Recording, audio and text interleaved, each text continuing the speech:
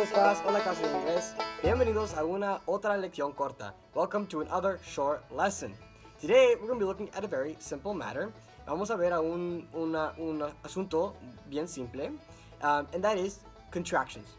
Eso es contracciones, ¿ok? Contracciones en inglés son muy importantes porque lo hacemos en todas, en toda lo que decimos en inglés. Vamos a tener una oración o otra, una contracción, ¿ok? Vamos a ver unos ejemplos bien comunes en inglés de contracciones, pero primeramente quiero decir por qué hacemos contracciones en inglés y en cualquier idioma. Vale, la respuesta es eso, es que queremos hablar más natural, ¿ok? Y lo representamos en la forma que escribimos, ¿ok? Incluso en español tenemos contracciones,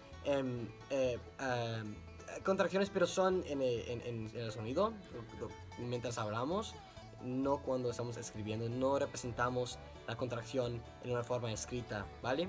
Pero en inglés sí, tenemos una forma escrita y está representado por una apóstrofa, y eso vamos a ver, ¿ok? Miremos en la pantalla nuestra primera parte, y tiene que ver con el verbo to be, ¿ok? So we're going to be looking at the verb to be, because with the verb to be, every pronoun has a contracted form, ¿ok? Con el verbo to be, con su pronombre respectivo, tiene una forma contractada, ¿ok? O podemos decir una forma corta, ¿ok? Leamos con todos los ejemplos, ¿ok? I am, o yo soy, vuelve a ser I'm, ¿ok?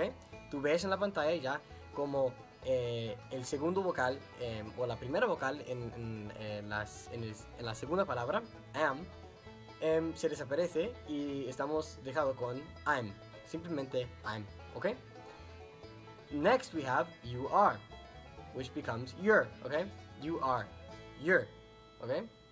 He is becomes he's, alright? It is becomes it's, alright? We are becomes were.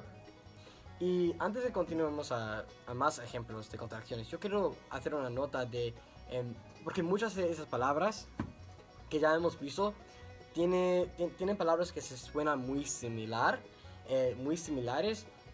y pueden confundir a gente, yo comprendo, pero la forma de distinguir entre los significados está en el contexto. Tienes que poner mucha atención en el contexto para distinguir si estoy utilizando una frase contractada como you are, okay, your, si estoy diciendo your, or I'm saying your, okay, because people can kind of pronounce these little different ways, okay, so your, y-o-u-r, sin apóstrofa, okay, so en la pantalla vimos your, okay, you are becomes your, or even your, right, your, okay, yo puedo decir your o your, okay, no es muy estricto, okay, vale, la pronunciación entre your y your, okay, pero digamos que son muy similares, pues, al fin del día, okay, tenemos your, y no es mismo como your, como tu cosa, como vimos la semana pasada. Hablamos en nuestra última lección corta de posesión y propiedad en inglés,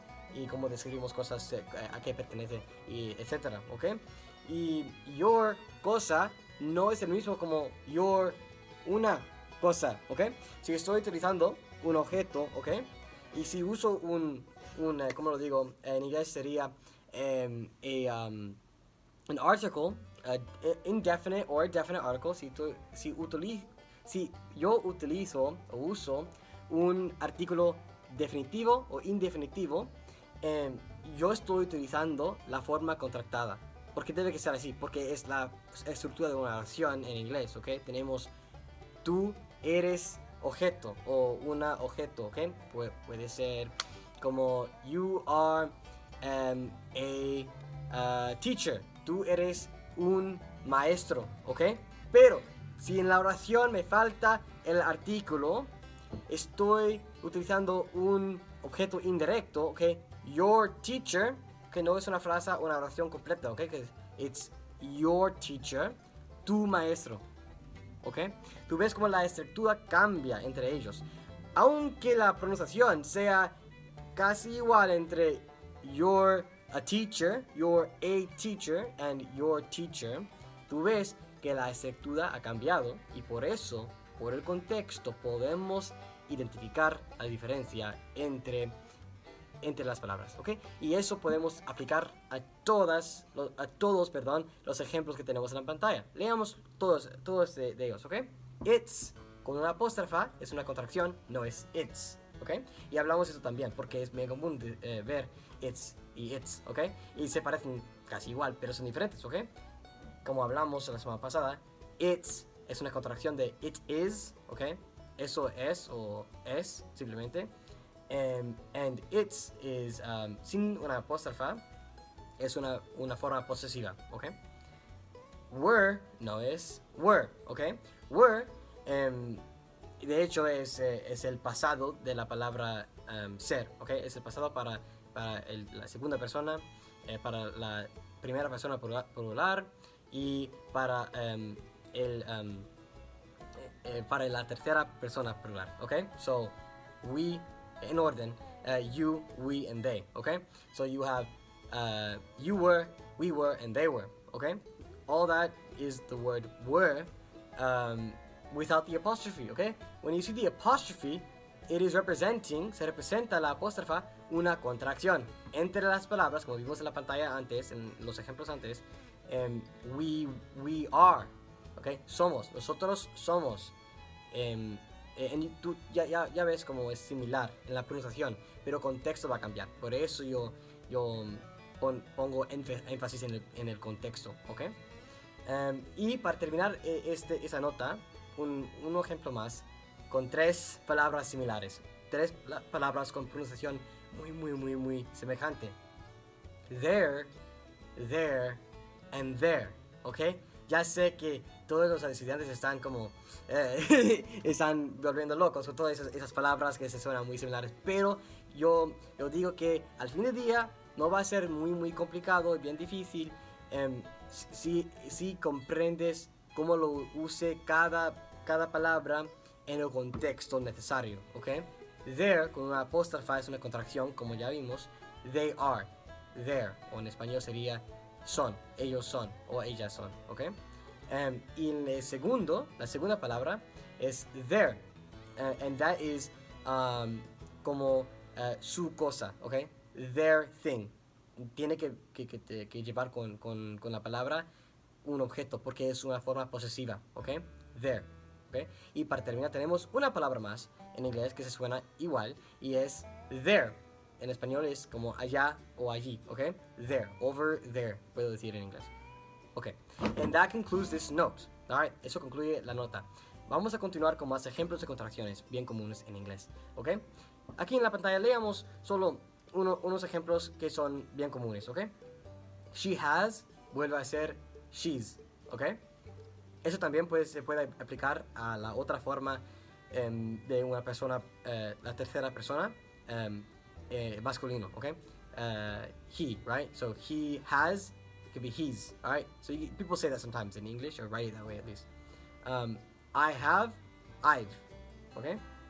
He would, he'd. We will, they will, they'll. Y más ejemplos, ¿ok? Ahora yo quiero poner énfasis, yo quiero poner énfasis en la palabra negativa, not, N-O-T, right, not. Esa es la palabra que usamos en inglés para negar una oración, para poner una oración en la forma negativa.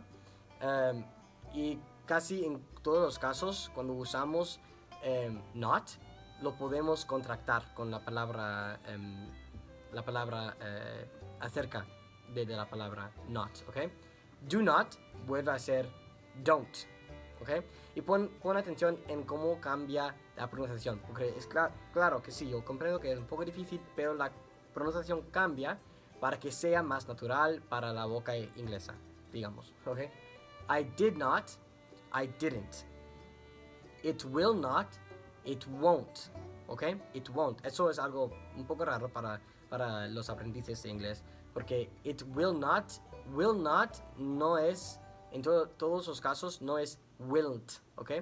Para algunos, digamos que puede sonar más natural, más simple decir willn't, viniendo de will not, pero en inglés la pronunciación correcta de la contracción es won't, ¿ok?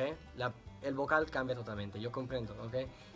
It will not, it won't, ¿ok? You must not, you mustn't. We are not, we aren't. He cannot, he can't. Okay, and those are all the examples for today. Esos son todos los ejemplos que tenemos hoy, ¿ok?